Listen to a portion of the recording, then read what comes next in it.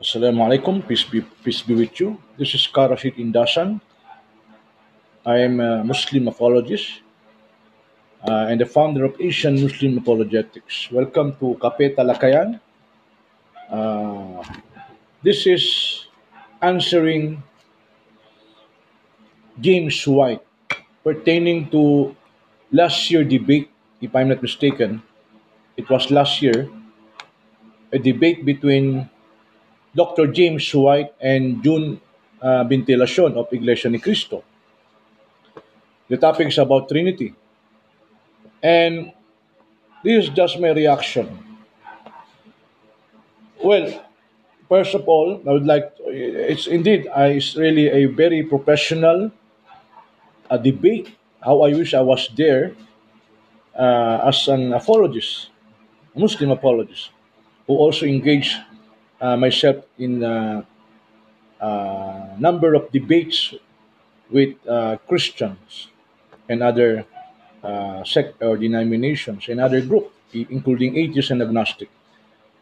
Anyway, my reaction is number one, I little bit dismayed, disappointed with the presentation of Jun Ventilation, although I acknowledge him as a very professional and in Tagalog, magaling, meaning I really admire him. How I wish I will have, I will be given an opportunity to have a debate with the number one contender, okay? Meaning, pambato in Tagalog, the champion of Iglesia ni Cristo, Mr. Jun Ventilacion. It's an honor, a privilege if he will debate me because I used to debate uh, his opponent of Seventh day Adventists, whom also he debated, a friend of mine, a Seventh day Adventist, about the divinity of Jesus Christ. Anyway, I'm a little bit dismayed, disappointed with Dr. James White, considering he is considered as a Christian scholar or a Greek scholar, a Bible scholar, although conservative, because the way what he tried to insinuate in that debate. By the way, I'm just a conversant in English. I'm not really that fluent, but however, I believe I can express as able as I can my thoughts in English language. Dr. James White is trying to insinuate that that there is Trinity. Trinity is truth. There is Trinity, and he used at least three verses where he pounded or where he bombarded June Ventilation in cross-examination. I'm pertaining, number one, to one verse in the Bible. He used John chapter 17, verse 5. According to James White, to say that, because in verse 3, Jesus said, according to the Bible, this is eternal life, that they may know you, the only true God. Monon, alitinon, theon, if I'm not mistaken. I don't have any notes here. The only true God. Kaisa-isang Diyos na tunay in Tagalog. And Jun Ventilacion has his point that the only true God in that verse clearly stated that it was the Father. It is the Father who is the only true God. Jesus is telling us that the only true God is the Father and not Jesus Christ. But according to James White, the only true God composed of three persons. And he used the following verse, John chapter 17, verse 5, to prove that Jesus is also God. And therefore, Trinity is what? There is Trinity in the Bible. May I quote it? Allow me to quote John chapter 17, verse 5, the verse which being used by Dr. James White. And then here, John chapter 17, verse 3. This is eternal life. When Jesus lifted his eyes into heaven, he said, this is eternal life, that they may know you, the only true God. The only true God. Huh? The, that they may know you, the only true God. Ano yung electric pa na yun? This is eternal life, that they may know you, the only true God, and Jesus Christ, whom you have sent. And Dr. James White is trying to insinuate that I said, I am a sola scriptura, and I believe that the verse should not be quote out of context. I believe in every verse according to him.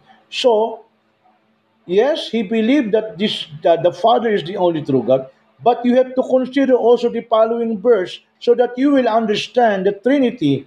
And he used the verse 5 of chapter 17 of John. Now, Father, glorify me together with yourself with the glory which I had with you before the world was. So, according to James White, indeed, the one true God are three person, composed of three person. This verse, clearly, we can see the truth of the Trinity doctrine. I really, how come you can say that, Dr. James White? You are bluff. I don't want to use bluffing. You are either you're bluffing people or just trying to fool us because we know we understand what the verses is saying to us. The only true God, according to Jesus Christ, according to the Bible, is only one, and that's exclude himself. He is not part of that, the one true God. And how come you use verse 5 to prove the Trinity and to prove that Jesus Christ is God? Because you are trying to insinuate unto us that Jesus is indeed should also be known as the one true God because he said in verse 5, now, Father, glorify me as the glory which I received from you before the foundation of the world. So he pre-existed. So if Jesus has pre-existence, therefore he is also God, equal with God or equal with the Father. How could you say that, Mr. James White?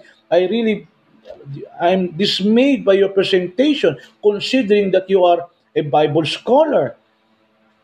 Because my style whenever I talk to a Christian like you, I use it. I call it in our local thought, boomerang technique. The boomerang, where I use your own argument.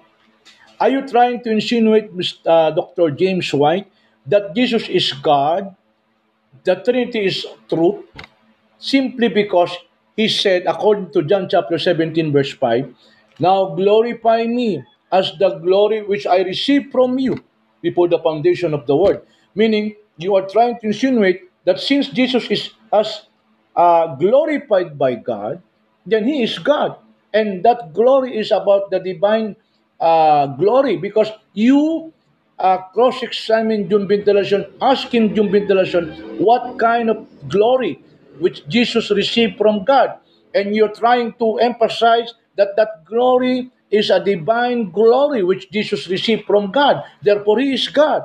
And the glory which Jesus received from God was before the foundation of the world, meaning you're trying to insinuate Jesus has pre-existence. He existed already, therefore he is God. How could you use that argument, Mr. James White?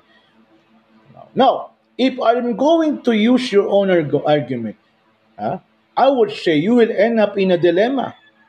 In a dilemma, Mr. Dr. James White. Why? Because If you insist that Jesus has pre-existence, or number one, let's tackle it one by one. If you are trying to insist that Jesus is God because he was glorified by God, he received glory from God, therefore he is God, then uh, will you also willing to accept that there are also other people who receive glory other than Jesus Christ?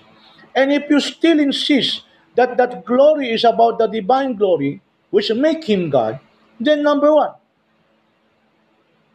he only received that glory. Therefore, there was a time that he has no glory. He was not yet glorified by God. Therefore, he is not God then. He was not God then. Have you realized that, Dr. James White? In Tagalog, kung totoo na si Jesus ay tumanggap ng kaluwalhatian at ang kaluwalhatian kanyang tinanggap ay kaluwalhatian ng pagka-Diyos, therefore, hindi siya Diyos before. If the glory which Jesus received from God was a divine glory which made him God, then what comes to our mind? He was not God before. He just received the divine glory, that being God, from God. So he was not God before. He became God when he received that divine glory. Have you realized that kind of argument, Dr. James White? Number two, what did Jesus done about this glory which he received from God? May I also quote you the same verse in in John chapter 17, verse 20, 21 and 22. Okay? Listen. John chapter 17, verse 21 and 22. That they may all be one. Is pertaining to the apostles. That they may all be one, even as you, Father, are in me, and I in you, that they also may be in us, so that the world may believe that you sent me. Not Trinity, Dr. James White, not as God equal with God, that the world may believe that you have sent me.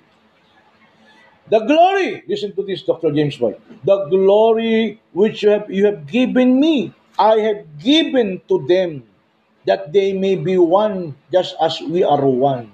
You see, the glory which you have given me, what kind of glory? According to Dr. James White, that the glory which Jesus received from God was a divine glory which made him God. So if he became God because of that glory, then he was not God before. But what happened to that glory? Jesus, according to this verse, the glory which you have given me, if it is divine, if it was divine, the divine glory which made me God, the divine glory, the divinity that you have given unto me, I have given to them. So, are you are you willing to accept, Dr. James White, that the apostles can also be considered as God, equal with God, because Jesus received glory from God, and the glory which was received by Jesus Christ, he given he gave it to the apostles. So the glory that he received, he gave to the apostles, according to John chapter 17, verse 20 or 22. The glory which you have given me, I have given to them. So the divine glory, that being God, the godliness which made me God, I give also to them, to the apostles. So that is a dilemma in your part, Mr. Dr. James White. If the glory which was received by Jesus Christ was a divine glory. So, number one, he was not God before. He just became God when he received glory from God. Okay? Number one dilemma. Number two, if the glory which Jesus received from God was a divine glory which made him God, then he gave that divine glory to the apostles. So are you tell will you ex- will you, are you going are you are you going to accept also that the apostles elected by Jesus Christ can also be considered as equal to God, equal with God, or also God, which Trinity will no longer compose of three persons but many persons, including apostles. So you see, a very, very, very weak argument, Dr. James White. I was dismayed in your presentation, considering that you are a Greek scholar, a Christian scholar. You are lucky I'm not there in America. You are not here in the Philippines. Okay. So, and then Jesus is God.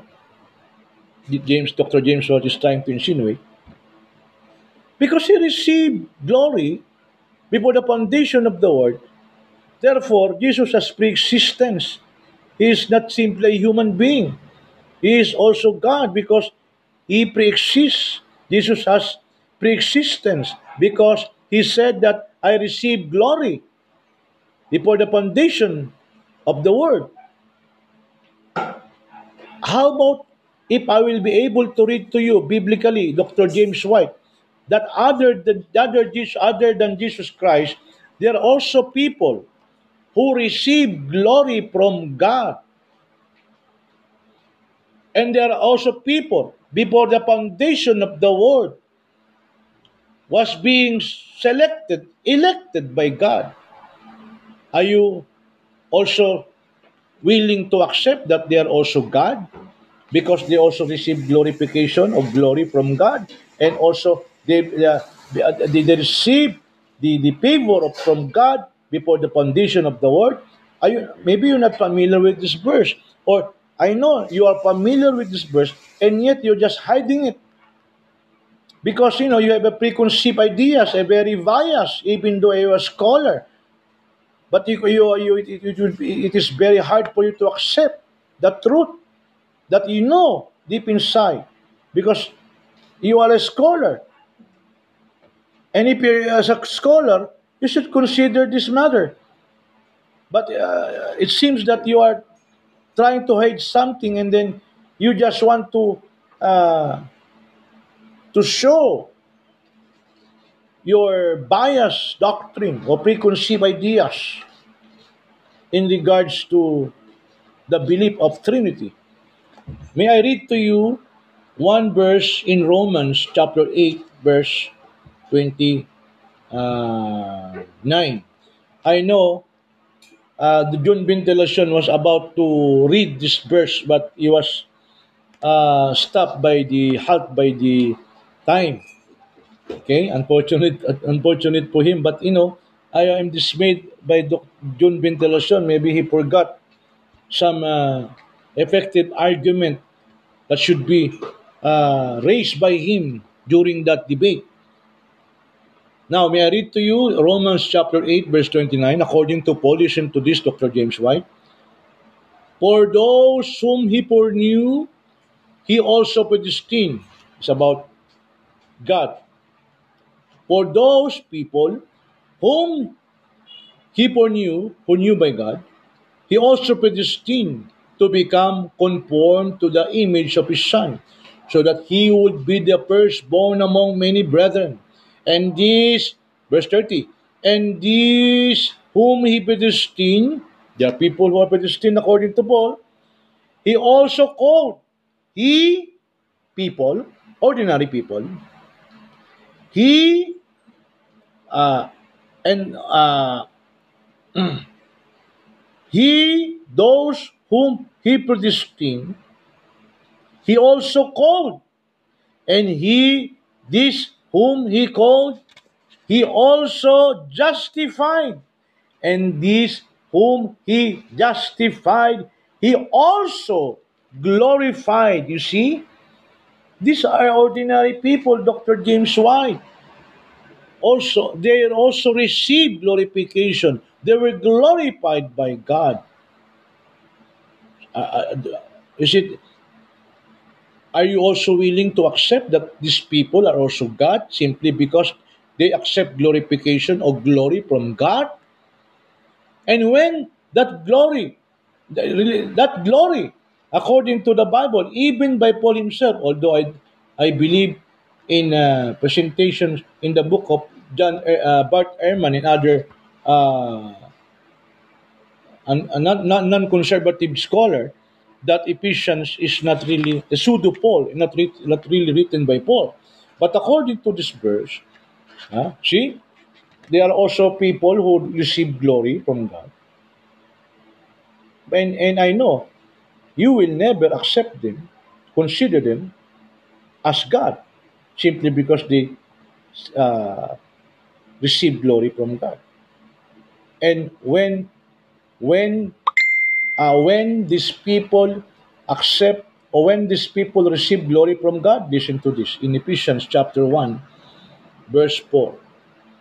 According to Paul, verse 3 and 4. Blessed be the God and Father of our Lord Jesus Christ, who has blessed us with every spiritual blessings in the heavenly places in Christ, just as He chose us in Him before the foundation of the world. According to Paul, God chose him and those who believe, believers, those who believe, companions of Paul, or the Christians, some Christians, during Paul's time, just as he chose us in him before the foundation of the world, that we would be holy and blameless before him. So, there are also people, including Paul and other believers, that chosen by God. When Since when? Before the very foundation of the world, they were chosen by God and they were justified by God and they received glory from God. So these are there are people who receive glory. There are people who chosen before the very foundation of the world, which will end you, Dr. James White, in a dilemma. If Why did you use John chapter 17 verse 5 to prove the Trinity doctrine and to prove that Jesus is God? A very, very weak argument, Dr. James White, because you will end up in a very, very big dilemma. Because if you are trying to insinuate just by using John chapter 17, verse 5, that Jesus is God because he received glory from God, then you should also consider that they are ordinary people who are also gods, equal with God, because they are also received glory, glorified by God Himself, according to Paul, Romans chapter 8, verse 30. And if you are trying to use, if you want to prove that Jesus is God, by using John chapter 17 verse 5 again, that Jesus is God because he received glory from God before the foundation of the world, meaning you're trying to insinuate that Jesus has pre-existed. He already existed before the foundation of the world, so therefore he is God. Then you will end up in a dilemma because according to Paul again, in Ephesians chapter 1 verse 3 and 4, Paul himself and other few believers was already chosen to be blameless before God. They were chosen before the very foundation of the world, which will make him God if you are going to accept your own argument, Dr. James White. You see? Perhaps this is the first time that you've been uh, answered by a Muslim apologist, or even by non is you have never, in my opinion, never been examined the way Ka-Rashid examine you, Dr. James White. You see, I use two verses. Romans chapter 8, verse 20, verse 30, and Ephesians chapter 1, verse 3 and 4 against James White because he used John chapter 17, verse 5 to prove Trinity. There's no Trinity in John chapter 17, verse 5. John chapter 17, verse 5, Jesus never said that he is God. And again, if you said that Jesus is God because Jesus received that glory from God and that glory was a divine glory which made him God, again, it's a dilemma. It is a dilemma, Dr. James White. Because, number one, he was not God before. He became God when he received glory. And the the dilemma is that glory, if it was divine glory, Dr. James White, he gave it to the apostles according to John chapter 17, verse 21. So again, these are my uh, argument. Dr. James White, answering James White by Ka-Rashid Indasan, Imam of Masjid al-Duham, a local mosque here in Quezon City, Metro Manila.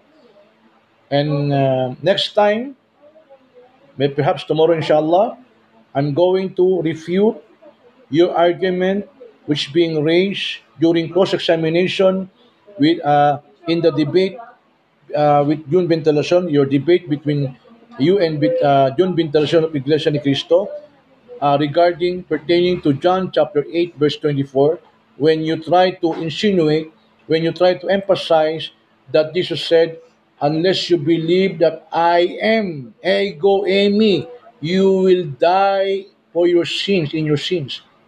And then you use that verse to prove Trinity again and to prove that Jesus is equal with God. I'm going to refute that, inshallah, next time. This is Ka-Rashid Indasan, Kape Talakayan. Assalamu alaikum warahmatullah.